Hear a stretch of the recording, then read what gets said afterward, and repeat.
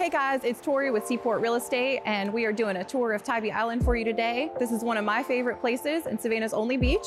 We are starting at Tybee Oak Shopping Center, and we're gonna head over to our first stop. All right, we are kicking off our Tybee tour here at Tipsy Mermaid Art. This is your local one-stop shop for unique handmade gifts like vases, jewelry, and around the holiday season, you can even find some really great handcrafted ornaments.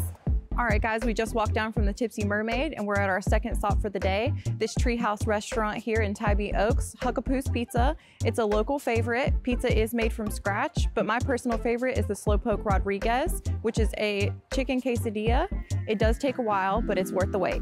All right, we're at our last stop in the Tybee Oaks Shopping Center. This is the only place on Tybee for your morning wake up, Tybee and Coffee. The owner is a local artist, and you can see some of her installations all around Tybee. She also has t-shirts, coffee mugs, and more with her personalized artwork on it if you would like to purchase. If you come right down Butler Avenue, you will get to our next stop here in the Chew Shopping Center. And we are at Sunday Cafe, which is one of the only restaurants on Tybee that takes lunch and dinner reservations. And my personal favorite dish is the Jimmy Red Cornbread Waffle. All right, we are across Butler Avenue over in Fort Screven, and our first stop over here is the Tybee Post Theater. This was originally constructed in 1930 for soldiers stationed here for special screenings, and they still show seasonal screenings and classical movies today, and also local play productions. If you're looking for a place to stay on Tybee Island, the Surf Song Bed and Breakfast is nestled back into the north end of the island, still in Fort Screven. Megan, the owner, will cook you breakfast in the morning. If you're looking for a romantic getaway, Surf Song is the best place for your honeymoon or your anniversary here on the island.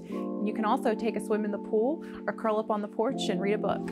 This next stop on our list is my personal favorite restaurant on Tybee Island. We are at Mi Vida. It's located at the corner of Butler Avenue and 14th Street, and they serve the best acai bowls in all of Savannah, fresh pressed juices, coffee, pastries, and more. Last but certainly not least on our tour of Tybee is the Breakfast Club. Now, if you drive by in the mornings, you'll see the line wrapped around the building, but don't let that fool you. Things move quickly, and it is certainly worth the wait. My personal favorite dish here is the Windjammer hash browns. They are absolutely to die for, and you will not regret it.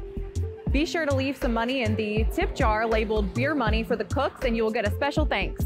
Thank you guys for coming along with me today on this tour of Tybee. I hope that you enjoyed all the places that we've stopped. If you would like to take your own tour of Tybee, click the link below, or you can send me an email for a personalized tour. I hope that you guys enjoyed and you will come back for more.